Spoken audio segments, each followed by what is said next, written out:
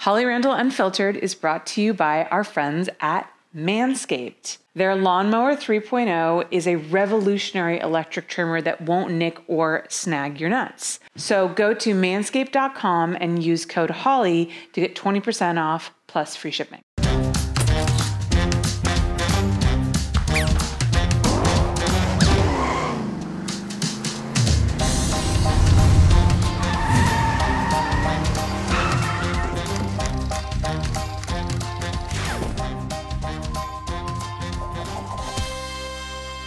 Hello, everybody. Welcome back to Holly Randall Unfiltered. I am really excited for my guest today. This is a very special one. I have Rachel Mason, the incredible director of the now streaming documentary Circus of Books. Rachel, how are you? Hey, I'm awesome, Holly. How are you doing? I'm great. Thank you so much for coming on. I'm so excited to talk to you about this incredible documentary. I realized when I did the intro, I didn't actually mention that it's streaming on Netflix because, of course, there are several different platforms. So everybody is Netflix. So you guys got to go check this out. Give us a little quick spiel about what Circus of Books is about.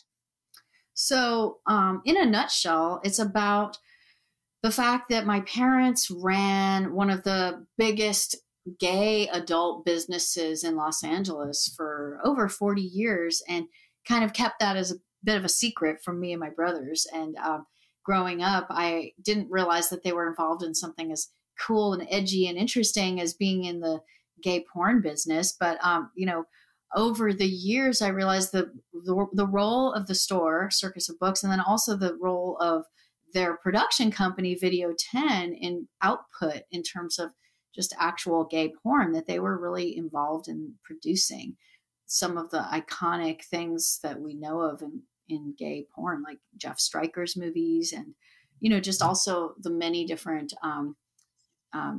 variations of titles that came out on Video 10. So it's a movie about my parents' store, its impact, but it's also about the fact that they lived through one of the saddest periods in history for gay men in particular, which was through the AIDS crisis, the 1980s, 1990s, and the role of the store and of porn in sort of making a community come together, which people don't realize. A lot of people, as we all know, have a lot of opinions about porn, but one opinion that I don't think really came to be ever given the time of day until I spent time making this film was that there's a family business operation that is at the center of this store, but many stores, look at, you guys have in some ways a family operation. Larry Flynt has a family operation. This is a business with family operations. And for the most part, these are wholesome families. So when the Christian right likes to come down on the industry for being anti-family, I like to make that point that this is a very wholesome family business, even though you can say whatever you want about adult material. So I'm giving you the longest, windedest answer, but it's about a lot of different things packed into this film. Yeah, I mean, what really drew me and touched me in a way about your film is, and we've discussed this, is that you and I have so many parallels. We both come from a family that worked in the adult industry. We both come from a stable, loving family that on one side seems like this perfectly normal suburban home. But then, on the other side, they just happen to have this career, which is a little bit more salacious than normal. And, trying to get people to understand that just because you're involved in the adult industry, it doesn't make you some kind of criminal or some kind of sociopath or, and that how we can be very normal, loving people who happen to have, sort of fallen into this career. So tell me a little bit about your parents, because your mother and my mother are very similar in so many ways. Mm-hmm. And I think it's the fact that they come across as such a normal, I wouldn't think they work in porn couple is what's so fascinating about the film. Well, I mean, the funny thing about our moms, I would love to throw out there, is that even though they are normal, they're both powerhouses. I mean, Karen Mason is maybe the less well-known in the industry, but I used to always hear stories from people like in the gay porn world. I mean, I will say that I'm very tied to gay porn, not so much straight porn, but in the gay porn universe, my mom had a reputation that was formidable. Like people were like a little scared of my mom. She was like a big force. And I would say the same thing for your mom. You know, she's a formidable legend in the industry. And so on the one hand, they both are probably the same generation, and they had to fight their way to just earn that respect. And, you know, I think you and I, being a similar generation, look at what they did with this sense of like, wow, this is so cool. But also like our generation has different battles to fight. And so, you know, we have like a different perspective on their battles in some ways. So the only difference I will say, which might be a pretty significant difference, is that your mom and my mom was actually very religiously conservative, which is at such at odds on some primal level with being in this industry, in the way that she was conservative with you know, with all that goes into gay porn specifically, including, you know, gayness being something that a lot of religious people have trouble with, which included my mom. So it's like, that was kind of the central point that I made my doc focus on, is like, how does a person have so many contradictions? Like she had the ability to be so warm and so beautiful to these gay men that were actually, you know, left behind by their own families because of religious beliefs. So my mom overrode her own religious beliefs in order to be there for all these guys. But when it came to her own son, my brother, who, spoiler alert, he's gay, and I talk about that in the film, my mom struggled with that. So the question of like how we deal with contradictions, and I don't know all the contradictions buried in your mom. I'm sure there's a great doc there we've talked about, but your mom's story, I'm sure, has some of these buried truths that, you know, that's kind of where a doc comes from, is like, what is the journey of a person's contradictions? So, yeah, I guess I don't know if I answered the question exactly, but it's really interesting to think about women who are maverick women of that generation. And I think our moms certainly share that. Yeah. I want to extrapolate a little bit more on your mother's struggle with coming to terms with the fact that her son was gay.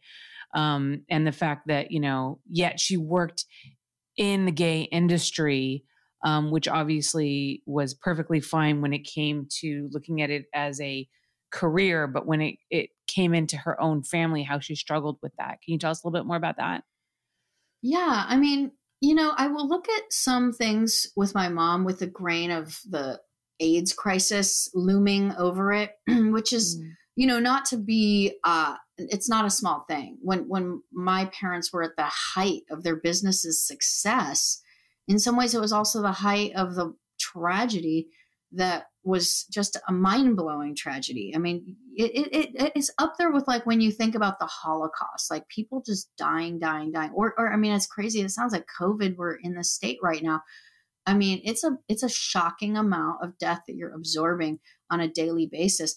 But what happened during the AIDS crisis, I don't know if people who are of a certain generation who are too young to remember, but being gay was so vilified in the mainstream. Like the word fag was just out there. It was part of the culture of like, it was not cool to be gay. It was not even okay to be gay. It was a really bad, terrible thing to be gay in the mainstream, you know, so from all the way from politicians to school teachers, you know, you just like, it was not acceptable in our culture. So I remember growing up, you know, hearing about AIDS, as like you probably did too, is sort of a mysterious thing, because I think in some ways it was kept a secret because it was tied to something that first off was shameful, being gay, but secondly, sex, which was like even more shameful. So there was like this merger of these two giant shameful things. And so for my mom, you know, I was always the one in my family that was a weirdo, an artist, queer even. And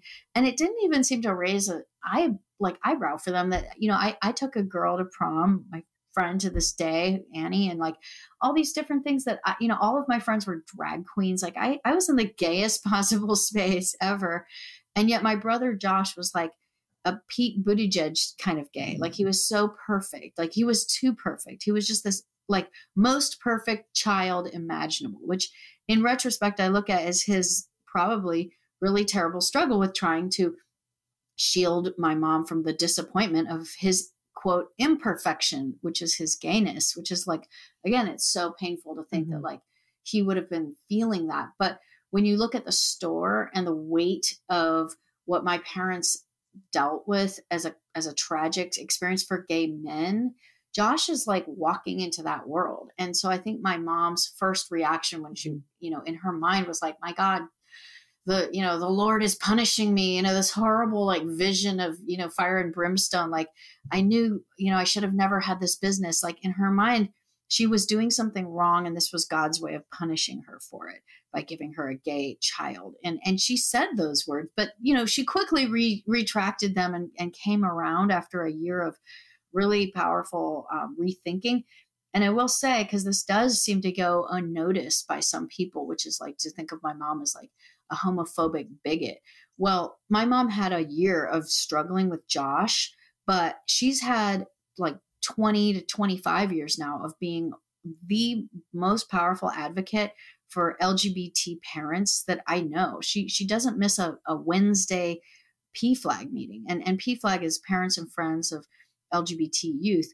And she is there for parents literally all over the world that struggle with their kids. And she's done it for 20 years. So, I think you can only redeem yourself and come out of a situation like that if you've gone there like she did. So she really did have, a reaction that's similar to many other religious people. So that's her struggle with it. And I think it came from witnessing the AIDS crisis and seeing how tragic that was. And she really didn't want my brother experiencing any of that. Yeah. Yeah. There's towards the end of the film, you see her marching for, I think it is is it a P march that she's? Yeah, it's a P flag march within the gay pride parade. Yeah. Yeah. And you see her, talking about how she, went through this and she came to the realization and the acceptance of and embracing really her son being gay. And I think, what's really the most touching for people is seeing someone else's journey and seeing how someone's mind can be changed by, learning and knowledge and love, really. And I've experienced some of that myself. It's kind of funny. This is an interesting sort of segue, and I don't want to get away from the documentary because there's still so much I want to talk about, but this podcast has actually been an incredible experience for me in terms of me learning about other people and learning about different sexual orientations and gender identification. And it's been such a wonderfully educating experience for me. And actually your partner, Buck Angel, was one of my favorite guests still to this day, who taught me so much about what it's like to be trans. And, I came into doing this podcast with absolutely no real knowledge or idea of what his struggles have been and how he has grown as a person and accepted, who he really is. And so I always credit Buck with like really giving me a wonderful education about transgender identity. And it's just so awesome when I found out that you were his partner, because I just adore him and like, what a great man. Yeah, I have to say, well, that's awesome to hear. I'm sure he'll love knowing that his interview made such an impact. But he's really, I will say this, I guess I'm going to be that proud partner. But I really do think Buck is a rare person in his ability to communicate his experience from like the most difficult and painful time in his life to the present. And I think one of the coolest things about Buck's message, at least for me, as someone that, has this very personal tie to the porn industry, like you as well, is that, for me, I grew up under the shadow. I mean, you and I must have a difference here, because your mother was like, true career woman who like made this awesome thing that I don't think she was ashamed of. Whereas my mom was like deeply ashamed of it and had to hide it.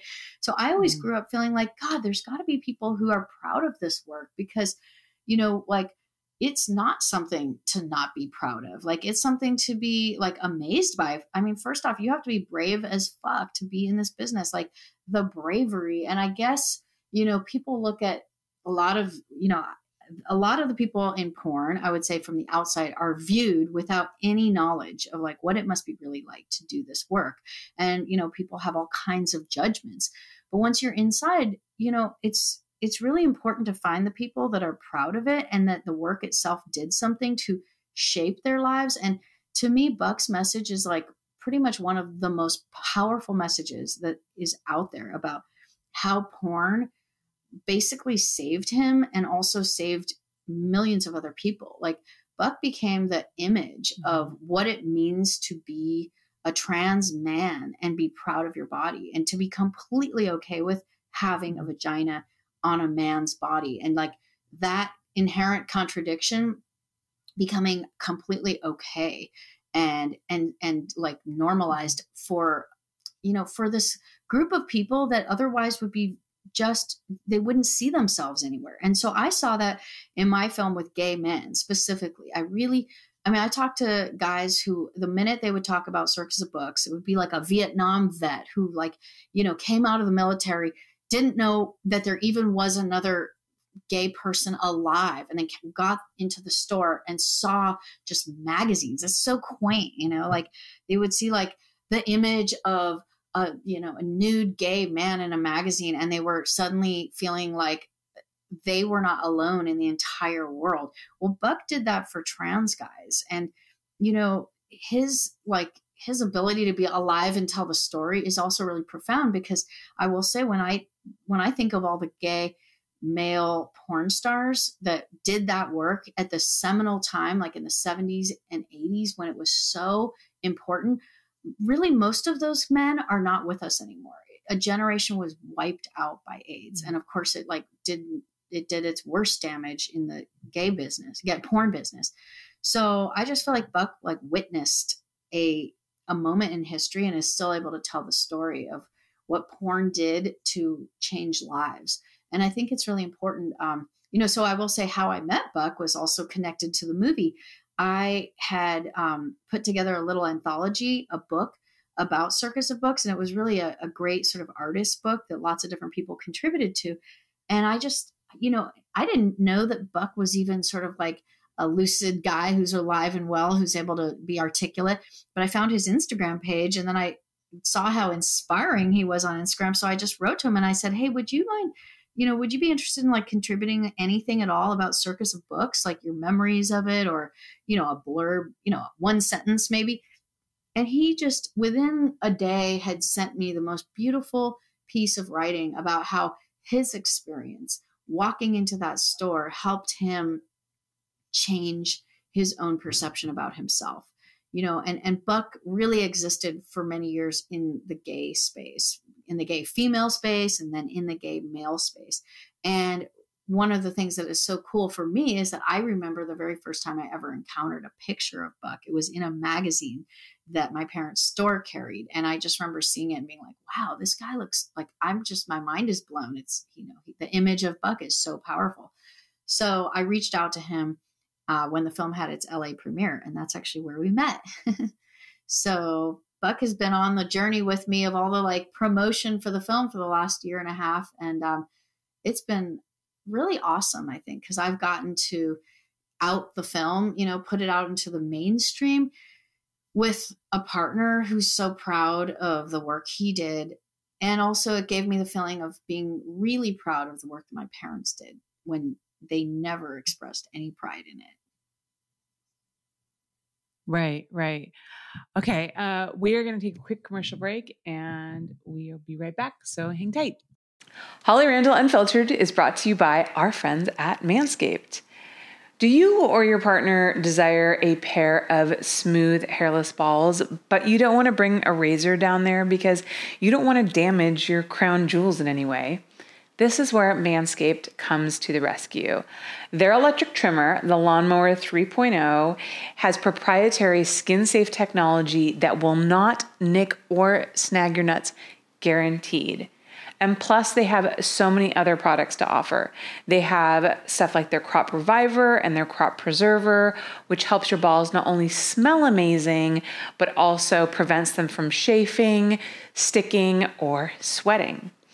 So if you or somebody in your life wants to up your genital game and you don't want to use the same trimmer that you use on your face down there, make sure that you go to manscaped.com, use code HOLLY, and get 20% off plus free shipping.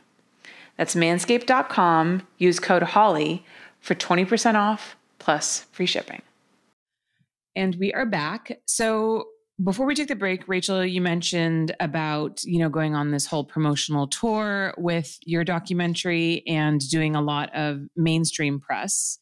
Mm-hmm. And how have you found that the documentary has been received by the mainstream?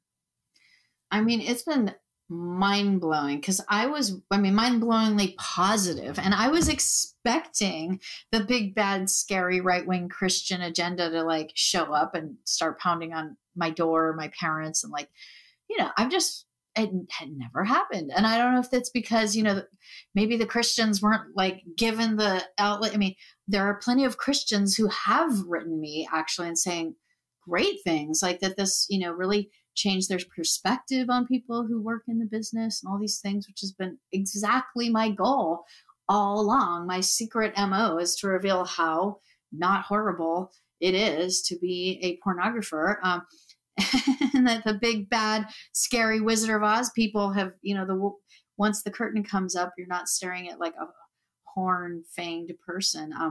But I've been amazed at the actual critical reception. So I do have to say, maybe I do have to give myself a little salute to the quality of the film, because I put together a team that I'm so proud of. My editor, my Catherine Robson, my producer, Cynthia Chow, my DP, Gretchen Worthen, basically we're in Oscars contention right now, which is completely nuts. Because the last time a film about porn was in Oscars contention that I can remember on this level was The People versus Larry Flint, which was, 20 years ago. I was thinking it's got to be that one. Yeah. And it's so weird because I'm I can't believe that there's been so few films that have just hit the mark. But I think my film does something that humanizes porn, and it also allows a window into the gay world that people didn't have in this specific way. So I don't know, I think that there's many different factors that come into why the film has gotten the level of critical reception that it has. But yeah, we got nominated for an Emmy Award, and the other people that have been nominated with this film are some of my favorite docs of the year. So Don't Fuck with Cats, which was amazing. They won it. So I'm okay, we lost to an awesome project. How cool is that? And it was an Emmy. Yeah. And, I didn't expect that this film about porn would have, about the Circus of Books, a gay porn store with my weird family tie to it, would have appealed to a bigger community than really the gay world of Los Angeles. I thought maybe that would be the core audience. And maybe if I was really lucky, I could get into the One Archives kind of really academic institutions that, could tell the story of, of gay porn's role in, helping for LGBT rights. That was kind of my loftiest goal. It wasn't Oscars. It wasn't mainstream. So, I'm really proud of the fact that the film has hit that, because I think it's actually something that redeems a lot of other people, not just my parents. Do you think that maybe the timing also too was kind of right? I feel like we're finally starting to see people being more open to the idea that sex work isn't this horrible thing, and that good people can work in the adult industry. No, totally. I mean, I think the timing, absolutely. And I do have to say, when I think about what in the last couple of years or 4 years or so really allowed the mainstream a glimpse into porn, as it were, really mean deep mainstream. I have to say, I give tons of credit actually to Stormy Daniels, who I know you know very well, and whose doc hopefully is going to, come to existence. I know I was one of the directors that they're still potentially looking into working on it. But regardless if I get to direct it or not, I hope somebody makes a really powerful doc about Stormy, because she did this thing for women in the porn industry, in the mainstream, to be looked at as smart, funny, like powerful, and also like, wow, the balls to take down the most powerful man in the entire world at a time when this guy is clearly doing damage to so many people. I know Donald Trump has tons of supporters, and I'm not going to actually talk shit about Trump supporters at all, because, there are actually good Trump supporters out there that I know personally. I'm thinking of the fact that she took it upon herself to fight him at the moment when he was just at his most powerful. And for me as a woman, I was so proud of seeing another woman have those kind of balls, but more so that she wasn't afraid to say that she was a porn star. I mean, I have to say, I wonder if that could have helped my film in some ways, that people just, their eyes were opened a little when they saw, her on mainstream TV talking to Anderson Cooper and not sounding like their image of a ditzy porn star. She was poised. So I think that there's been these sort of cracks in the surface image of what people see when they think about porn stars that are really because of some of these players. And I will also say, like, Larry Flint is a complete genius. And I think he's done a lot just in his being a political activist, being someone who is smart and shows up and, says articulate things, and who's also on the right side of LGBT historical causes, including being, the first person to really distribute gay magazines to the mainstream. I was really happy to be able to show that Larry Flint, who people often think of as just a straight pornographer, actually did something very powerful for the gay community at a time when he didn't have to. I was going to ask you, so Larry Flint is featured in your film. What was it like to interview him? Well, what was funny is that I think Larry Flint has always been in my parents' sort of telling of the story, the kind of like big man that you never got to talk to and never got to meet. And he's just like over there. And, I knew that they delivered Hustler magazines and that's how they got their start. But what I didn't realize when I met Flint was two things, is that I arranged the interview and it was very easy to arrange the interview, which I was told later was not ever the case with Larry Flint. He doesn't make things easy. He doesn't make it like you can just meet with him. I've met many people now who have not managed to get good, easy access to him. But when I put in my request, pretty quickly they were like, oh yeah, sure. When do you want to do this? And here's your, I had to do all the jump through the hoops once we got started. But I realized when I met him face to face, how much respect he had and recognition he had for my parents that they had never, ever, ever intimated to me was the case. I always thought that they knew him, but I didn't know that he knew them. And when he looked me right in the eye and was like, your parents basically helped start my business. I remember them because I remember the people that were there with me in the beginning when there were not many people with me. It was like that. It was that feeling of like, those were the original OG people in the 70s. There weren't many, and it's cool to like talk to you too, Holly, because I'm like, your mom was one of them too. But it's funny, like, she was well known. Like, my parents were like the underground people who Larry Flint was still fond of. And he, after the interview, was like, tell your parents I really want to see them. Like, make sure they make an appointment with my secretary. We'll have lunch together. And, as soon as I got back, I said that to my mom. She was like, he doesn't want to have lunch with us. He just said that. And I'm like, Mom, Larry Flint doesn't just invite people to lunch. Larry Flint doesn't just say yeah, he doesn't just say anything. Right. Like, if he doesn't want to have lunch with you, he will not invite you to lunch. It's not going to happen. It's not even a thing that would ever come out. So the thing that blew my mind was just that my mom's inability to, she like willfully acts like she's not a player in this industry, where actually she is a player and people really respect her. So I guess in some ways I wanted to like challenge that so hard. And then when I, it's funny, when I met Buck and and through Buck met my, sort of all the people in the industry that I really hadn't met. Like I went to my first big awards shows with Buck, and I'm meeting people. He introduced me to the first woman we met. Like she has a PhD and she's an author, and all these different people that are like, these are the porn people. Yes, there's plenty of people that don't have PhDs or are not authors, and might just be in it for a few years. But there's a wealth of really fantastically interesting people who are maverick individuals in the porn world. And so, I just feel so excited to be able to, be a part of that and recognize it. Cause it's sort of like, I always knew it was there, but I didn't fully have the chance to, it was like, I couldn't prove it until I did the film. Do you think that you helped your parents recognize how influential they were? Like, did they not really see it until you made the documentary?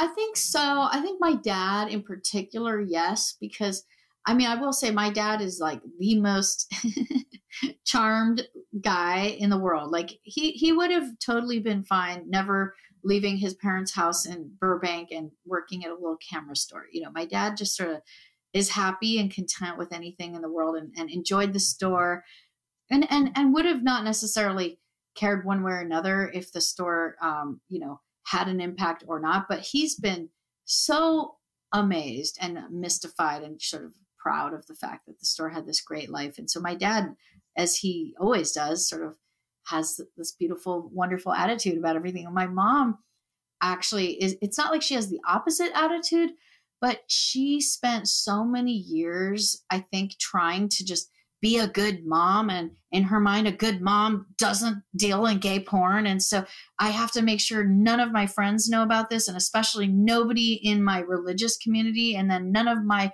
religious friends who are in PFLAG. So all these layers that my mom spent years sort of like baking onto herself, almost like you're like hardened with this shell, I think have just been really hard for her to shed. And so she's been, when we were touring the film, she would go onto a stage and be an actual standing ovation. And people would be giving my parents this standing ovation, but it was a particular ovation for my mom because she revealed so much in the film about her struggle and her journey that I think many people felt. But my mom even says, like, I feel very uncomfortable taking credit for this because we were not activists. I didn't set out to be an activist in this way. I just set out to, try to raise my family and try to have, the store function. Like she set out to be a good businesswoman. And I think for her, she is very proud of her employees that have gone to college, that, the store launched their career in different ways. Like she's just very proud of like the employees that she sees as like, in a way, other kids. Like I think she felt like there were like two families she balanced: the family at home, my family, and then the family of the porn world in the store. So I think on some level for my mom, it's been a really interesting thing for me to witness. And I think she's been very uncomfortable with the adulation.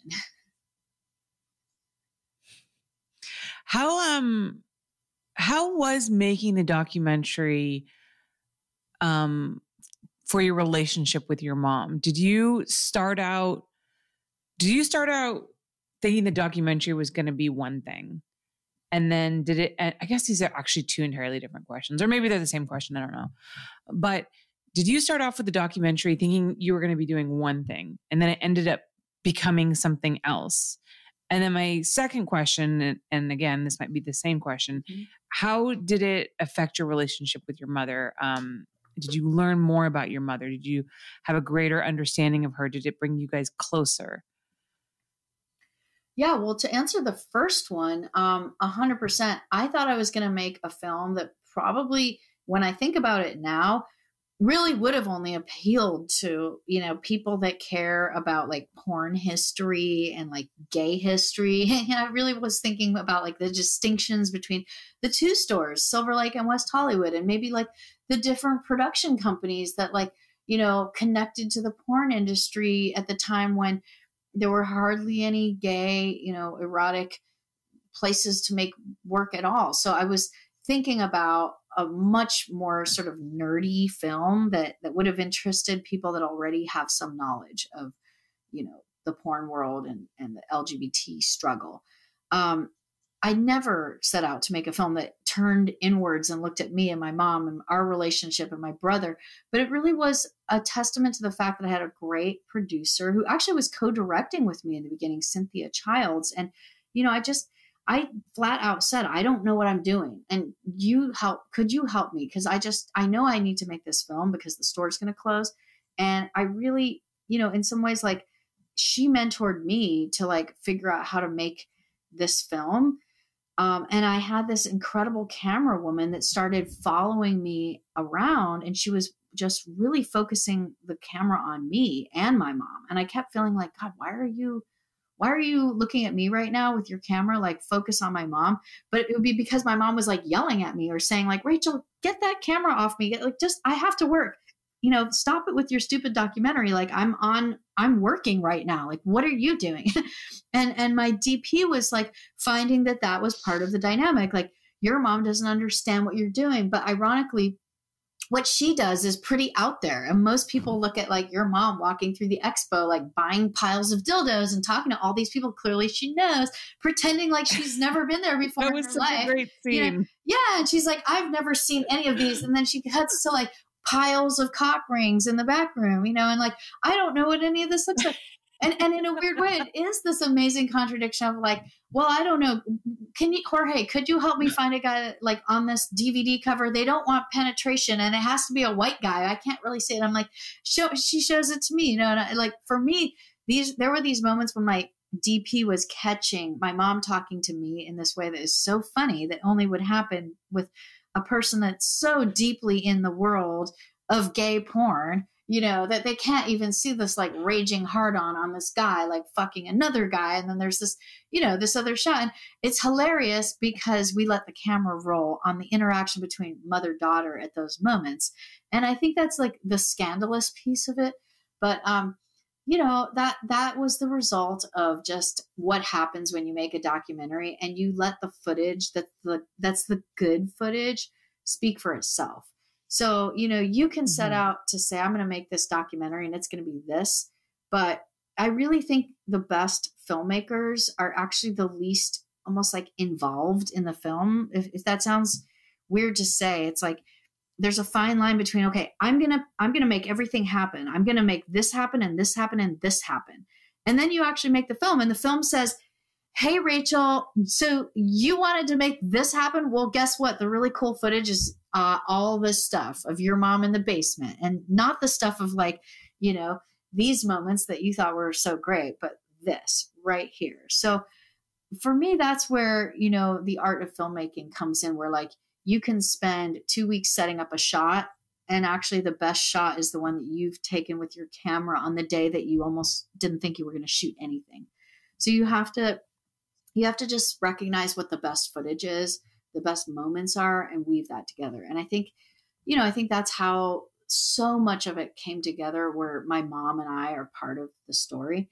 So to answer the question about our relationship, I mean, in a funny way, I think my mom ended up realizing that I was a decent businesswoman, which to me was the highest compliment of my whole life. One day she said to me, and it was after I'd gotten a Netflix deal, I had managed a budget that was like, $300,000, and I'm paying people on the back end. And even me, I was like, I don't know how to do this, but I know that I have like a $25,000 archival bill and I've got to figure out how to pay for it. But I know that this is going to sell to Netflix, so maybe I can hold off on this. And, all these big, powerful things that I only had ever heard my mom talk about doing were things I had to do to make this movie. And when you make a movie and you're directing and producing it, you're basically like running a business. And, I had an LLC that I created to do this. And I remember at one point, my mom just said, you're not a bad business person, actually. And I remember being like, oh my God, I don't care about compliments from my mom. Well, they don't ever come, actually. But that one was like, I just felt like so earth shattering. I'm like, she actually gave me the one compliment that really means something to her. Like, being good at business is a very big deal to my mom. So I just, that was like, okay, that was cool. It was Oh like, my I got God. the one I have to say validation I your needed. story about, Sorry. yeah. I was just laughing because that story about your mom and the dildos just reminds me of a story about my mom and dildos. Really? Since we're going to swap mom dildo stories, my mom Yeah. like hates dildos. She hates dildos. She hates vibrators, right? I don't know. She's this thing about them. She finds them very offensive. So, we would shoot, but we would shoot a lot of scenes with dildos or vibrators. And I remember I had shot something and I think I had accidentally left some like dildos or vibrators out. And she got really frustrated and angry with me. And she got this bucket of like ammonia and took like everything and threw it in there, like with the idea that she was cleaning it. But of course, it leaked into the battery compartment for all the Oh, vibrators. So she ruined all of my vibrators. oh my And I just God. remember discovering this bucket and being so angry with her and being like, Mom, you ruined all my vibrators. And she's like, well, you shouldn't be leaving them around. And we had this big fight about it. And in the back of my mind, I'm thinking, my mom and I are fighting about vibrators right now. This is See, really now, strange. If you look at it from like an outside perspective. my filmmaker heart is breaking because that needed to be documented and would have been an iconic shot for a doc that you make about your mom. So just so you know, keep those cameras rolling, Holly, because that is exactly that is I'll just exactly leave some the vibrators legacy. laying around the Yeah. house. I mean, the Piss funniest her thing off. is, how do you replay that? I mean, you can actually retell that story and do a recreate, but like the funniest thing is like, that's why you have to have you have to have the cameras rolling. That is an awesome story. Although I do want to understand that better. Does she just like not like them in terms of photography and like porn photography, or just doesn't like them in general? Like they're not products she thinks are worthy good. That's a great question. I think it's kind of like a little bit of both. It's kind of, you know what I think it is? She's very much rooted in like the old classic glamour porn where you're just shooting like spreads and that kind of stuff. And introducing toys and dildos was kind of like a new, I don't know, Mm. like 90s 2000 trend that she just wasn't into. I think she felt like it kind of ruined the beauty of the shot. I don't know. Or maybe it felt like product placement or something, like it was impure in that way. Yeah. She just I Okay.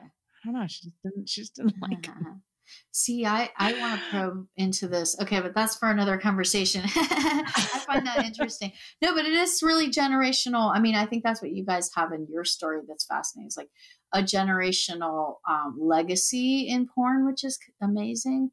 And that's what I think is interesting about all these kinds of stories right now. Like I'm realizing with LGBT history, there's many stories that haven't been told. Why? Because it was an underground culture. You couldn't just be gay. In 1950s America, to be gay was to get electroshock therapy, and you were like literally going to get a lobotomy. Ryan Murphy, who I'm so lucky executive produced my film, his sequences that he does in these like amazing fictional TV shows that deal with early gay history, like in Ratched, you see like a guy getting electroshock therapy for being gay. Like that really happened. It's actually real. So, we now look at like, well, why have those stories not been told? Well, because people who were being treated like, were being tortured like that, they didn't have any ability to, tell their stories, write books and make documentaries. So same thing for porn people. We're not, I mean, I'll include myself in a little bit of being a porn person, having grown up with under pornographers, but porn people were similarly shamed. So they weren't out there like telling their stories to the world. I mean, I know that there's like a handful of these iconic, amazing, like the Xaviera Hollander book from the 70s. I remember I found that and I was like, wow, this is like a woman revealing her stories about being a sex worker. But they're rare. There really were not a lot of people telling those stories. So again, that's why, when I think of like the people that have broken through into the mainstream and like revealed the porn star who is just a person to the world, that is where it's Stormy Daniels. And I also will say that's Buck Angel.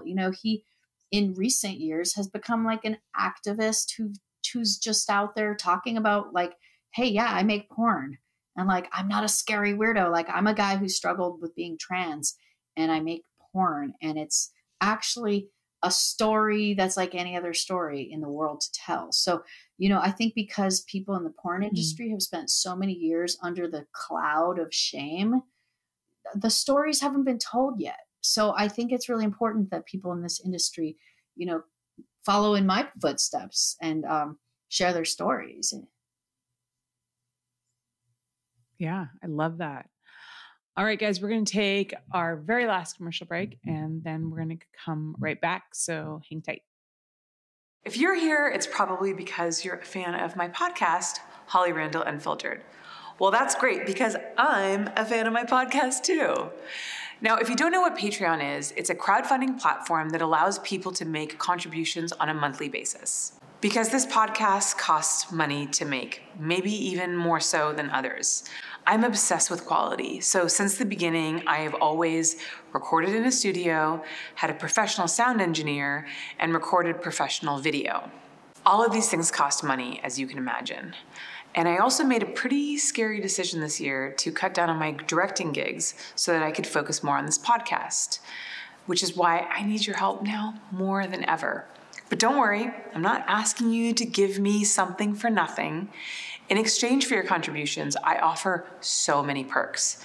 For example, access to the live streams of all of my interviews, a bonus podcast that I do called My LA Porn Life, Q&As where the stars answer your specific questions, behind the scenes interviews, merchandise such as mugs, shirts, and stickers, access to my private Snapchat, and so much more. You can join for as little as $5 a month and help me change the way the world sees the adult industry and sex work. So take a look around and see everything that I have to offer. I really hope that you'll join and be a part of our little community. Hello, everybody. We are back.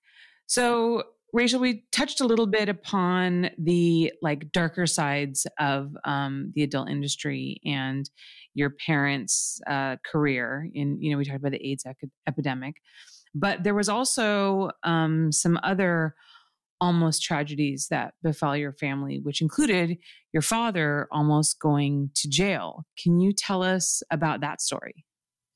Yeah. And, as I realized this, so the guy who defended my parents is somebody that many people in the porn world know really well, John Weston. And he, rest in peace, John. I hope you are having fun out there in the other dimension.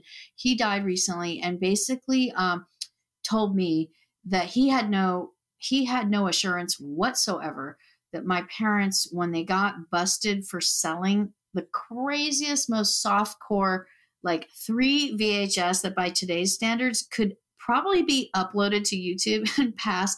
I mean, it was like the most ridiculous pile of videos that they sent to an area where it's illegal to have pornography. They got busted by the FBI. It was a huge, ridiculous sting operation. But John Weston, their lawyer, told me he didn't have any assurances whatsoever based on his track record and the difficulties with many other people in the industry that he, my dad, or my mom, or both of them wouldn't go to jail for possibly quite a while, 5 years. It was not short time. It would be hard time, a good chunk of time for doing that, for selling over state lines. And had that happened, I was in, I think, 7th grade at the time.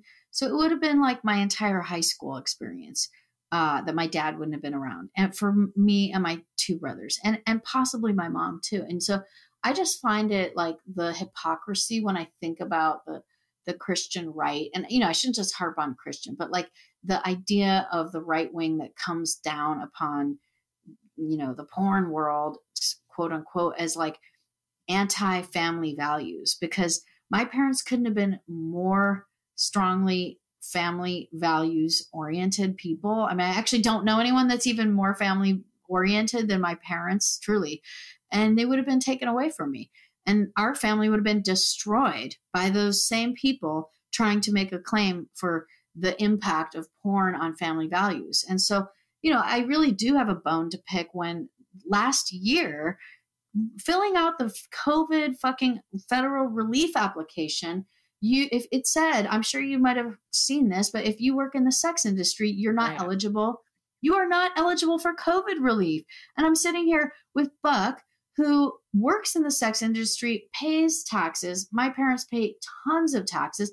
I mean, what is just pure discriminatory than that? Like just pure, utter discrimination. And so, I mean, it's just so amazing. We have this battle to this day that is just a basic battle. Like we've fought a lot of battles and won them. And yet we haven't won this one. Like it was on federal relief applications that you couldn't work in the sex industry. So I was so deeply offended by that for everybody that I know who works and is an American. I mean, actual American tax-paying citizens. And we're not given that basic, just humanitarian right to try to get, some federal relief. And people in porn have suffered really badly this last year.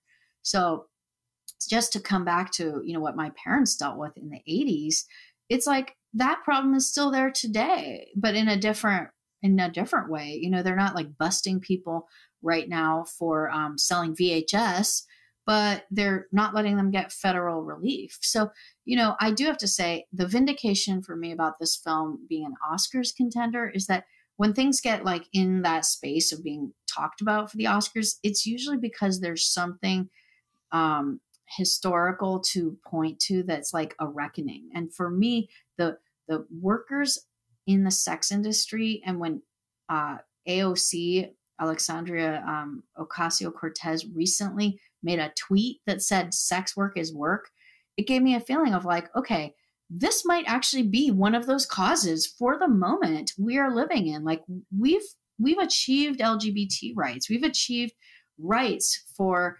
women. We've achieved rights for minorities in all these different ways. And, we have not achieved rights for sex workers, like full, unequivocal, basic rights for people in the sex work industry. That's not there yet. And how fucked up is that? So I'm really proud of Circus of Books for being, a little champion of that cause. And to say it's made up of people, like human beings. These women that are so gorgeous are also just human beings who might be trying to pay their bills. I mean, they actually are trying to pay their bills and the government needs to help them. Yeah. So, I mean, based on everything that you just said, and despite, the fact that people in the sex industry were denied federal funding due to the COVID pandemic, are you hopeful for the future of the adult industry? Yeah, I'm really hopeful. I mean, I'm really hopeful because of people like you, people like Buck, people who are like also humanizing and giving voice to the people who work within it. I think for our parents' generation, like the adult industry was often like very top down. It was like the Hugh Hefners and Larry Flints and the people under them that called the shots and made the rules. But like the fact that like, women can have their own production companies and make their own movies. And like there are females that are powerful in the industry as well as males in the industry, that there's trans people doing a whole genre unto themselves. And there's, industries within industries now. So I'm hopeful that there's an empowered, group of people making their content. And I feel like that's awesome. And I definitely feel like there's still many battles and hurdles. And, I think there's subsects of problems that are tangential to the porn industry. But one of the things that I have to say is my biggest gripe is that, when I get interviewed in the mainstream about porn, I'll sometimes get questions that are just so upsetting, but I get the opportunity to shed light on their miscalculations. And so I get often asked like, well, how do you feel about the fact that your parents are involved in an industry that promotes pedophilia and sex trafficking? And I say to them, that is like saying to a restaurant owner, how do you feel about being in an industry that promotes food poisoning? And, and like, because truly like, okay, yeah, there are food poisoning outbreaks and they're terrible when that happens. And most restaurants work really hard to prevent that and, food safety, and they work really hard around that. And so in the porn industry, I'm able to tell, the mainstream, like, actually, just so you know, there's no one in the world that cares more about pedophilia than people in the porn industry, because it is so disruptive and horrible that first off, that stigma exists. Secondly, they genuinely care. People in porn don't want any of this. That's why every single thing you do has to say over 18. You have to have major blockades. It's truly like comparing the food poisoning to, saying that that's everyone that works in the food industry. So we are colored with this very dark image, and sex trafficking. Oh my God, it's a horrible thing. I don't like sex trafficking. And this industry has nothing to do with it. Sorry, go ahead. And the irony with that too is that human trafficking most often happens in the labor sections, not in sex trafficking. I mean, when you're talking about human trafficking, that's usually a huge problem, on farms and in food production. So, sex trafficking is a small part of the overall problem of human trafficking.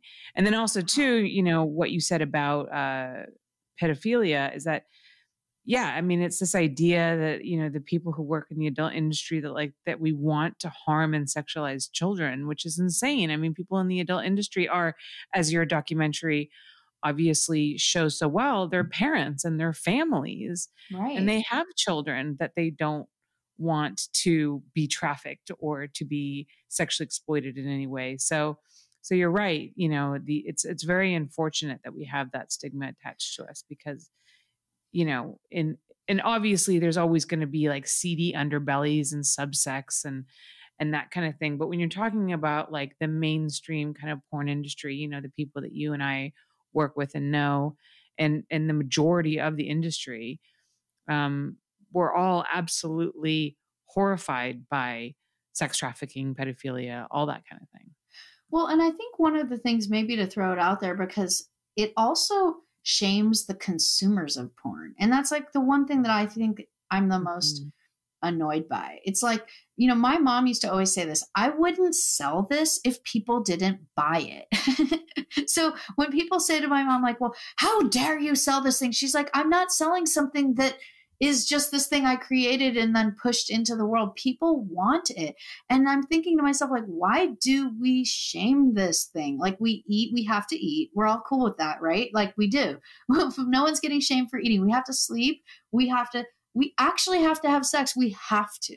We're human beings. If you're straight, men have to stare at women. It's a thing, and it's totally cool. It's like actually part of our biology, and gay men will stare at other men, and it's actually cool. And I feel like, I do have to say, maybe it's because in the gay world, there's a sense of liberation that exists because it was so transgressive already to just be fucking gay. Like, that's, you're already breaking a big rule in society.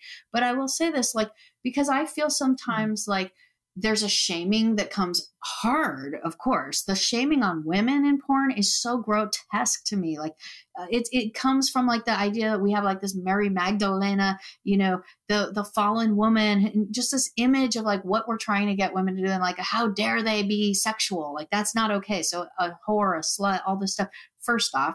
Secondly, for the people that consume it, and especially if they're men, these are guys who are just like any other guy in the world. They actually just admire women. Like, that's a part of biology. That's a part of life. And in a way, it's awesome. It's good. I'm cool with it. Not only am I cool with it, I think it's great. I think it's fucking awesome, Holly, that you know how to take amazing pictures of beautiful women and make them feel comfortable in front of the camera. Like, that's so awesome. What if we just actually changed the narrative and said, and it's awesome that people want to watch that and look at it, and they're not going out and raping women because they saw your pictures. If anything, maybe they admire women even more because they saw your picture.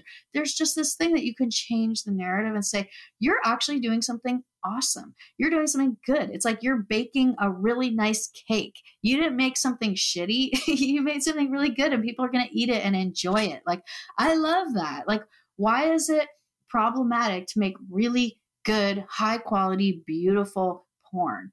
That to me is an awesome thing, and it's nothing to be afraid of. And to come back to Buck and what he did and why he's so powerful in it is that as a trans guy, breaking every rule of society and then also breaking that final rule, which is like being sexual, it's like there's a freedom to that. But I think for straight people, where you haven't broken a fundamental rule of our culture, you're doing this thing that is normal, quote unquote, to, men and women procreating, but then just indulging in the fantasy world is not a sin at all. It's totally cool.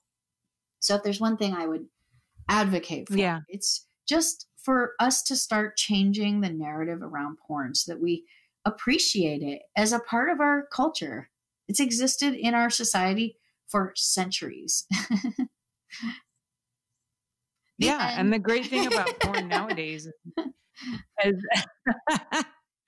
well, the great thing is that technology has really allowed performers to take so much control over their careers. So these women that you see in these porn movies now that, a society so often, frames in this idea that they're all victims, they are the ones who are controlling their image. They're able to sell their product directly to the consumer via, these OnlyFans and these camming sites.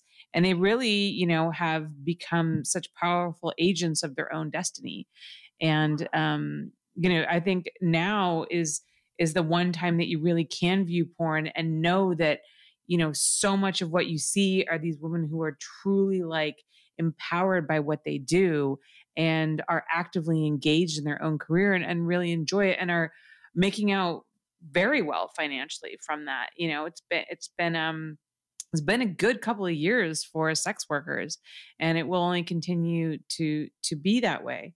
So my last question for you is, how has making this documentary affected you as a person? How has it changed you? And maybe what is the greatest lesson you've learned? Well, before I set out to make the film, I was an artist, and my goal was to be in just the pure arts. I was a songwriter. I still am. I mean, it's in my blood to do that. I just set out. One of your songs is featured in the doc, right? Yeah, the end credit song is one of my songs, and I love doing it. I love making music. I love performing. I love singing. I love doing all these things. And I guess what I realized with making the doc was that like the career I imagined I was going to have, where I was just going to keep going down that road and keep working with other artists and keep working in the sphere of the arts. Well, I'm now doing that, but in a different genre. I'm in the film world, and I'm actually kind of a cool new person on the block in the film world because I come out of the arts. And I've noticed that what I had thought might be a handicap for me, like, okay, well, I don't really know what I'm doing because I had never made a documentary before.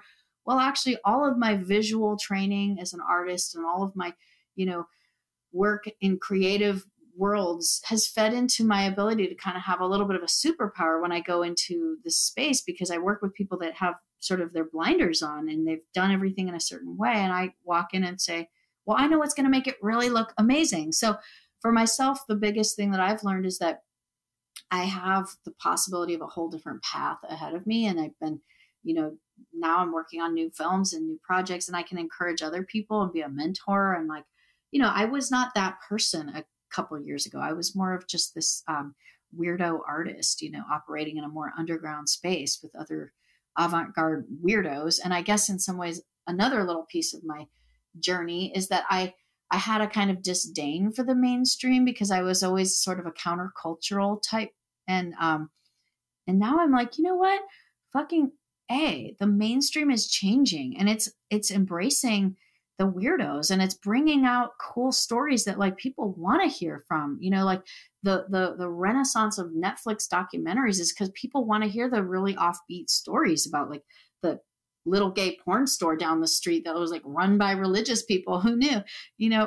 That's what's exciting to me, is that I've learned that we have a whole new world ahead of us in media. And, for me personally, I've grown because of that. Yeah. And how incredibly cool is it that you get to ride this wave, of being this new kind of transgressive counterculture in the mainstream. Rachel, thank you so much. This has been a really, really cool conversation, and it was so good to connect with you. No, Can thank you you for let everybody know? Mhm. Can you let everybody know where they can find you online? Totally. So if you are on Instagram, my name is Future Clown. That's the words future and clown merged together. Future Clown is me on Instagram. And on Twitter, I'm Rachel Mason Art. And on Facebook, you can do the same thing, facebook.com/Rachel Mason Art. And then on YouTube, I think I'm Rachel Mason Rocks is the YouTube account that has my music on it. But you can also find me on Spotify, Rachel Mason. So pretty much Google, if you forget everything about this conversation, you can look me up on Google, Rachel Mason. And, I'm really excited also about the future of more stories that are going to come out of the world that you're involved in, Holly. So thank you for being such a powerful advocate for people in the industry. It's awesome and powerful work that you're doing. Thank you so much. I really appreciate that. Yeah. You guys can follow me at Holly Randall on Instagram and on Twitter. Of course, to support this podcast, go to patreon.com/Holly Randall Unfiltered. Make sure that you go watch Circus of Books, now streaming on Netflix. It's an amazing documentary, absolutely well worth your time. And Rachel, thank you so much. And good luck with the being an Oscar contender. That's so fucking cool. I mean, yeah, what it an is. amazing honor. Thanks. I know it's such an honor. I'm freaking out just to even be spoken of in this world. So it's a big win for everyone in our industry, I think. So absolutely. Awesome. Cool. Absolutely. All right. Thank you so much, guys. Yeah. I will see you next week.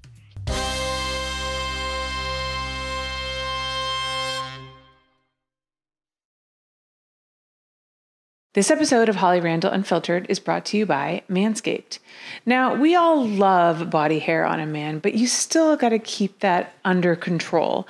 So in addition to Manscaped's Lawnmower 3.0, which is their revolutionary electric trimmer for your nuts, they will not nick or snag them. They have recently also come out with their Weed Whacker. This is an electric trimmer for your ears and your nose. Two other parts of your body that you definitely need to keep the hair under control. So go to manscaped.com, use code HOLLY, and get 20% off plus free shipping.